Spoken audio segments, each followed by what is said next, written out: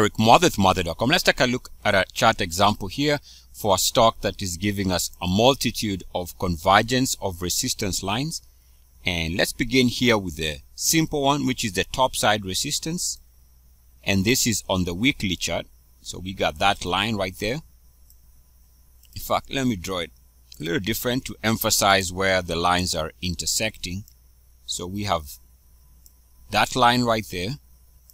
We have another line connecting the previous lows.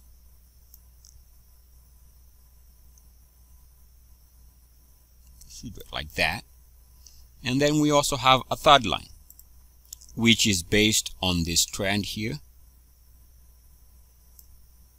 That trend break corresponds with coming off the intraday highs.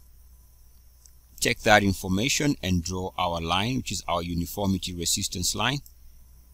Now, you can see that all these lines are intersecting exactly where the RSI seems to have found resistance, right there.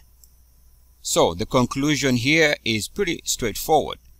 As long as we continue seeing resistance on the convergence of these three lines, in other words, the three lines are offering resistance, we can reasonably expect that the next major multi-week swing trade is going to have to be lower.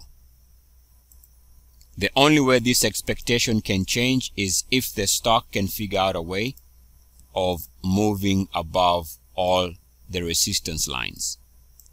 Otherwise, at this rate, the prevailing thinking here should be based on the three lines offering resistance, that the next downside move is pretty much gonna be a multi-week trend to the downside. Eric Mothers, Mother.com. As always, good luck, peace, and blessings. ESCS.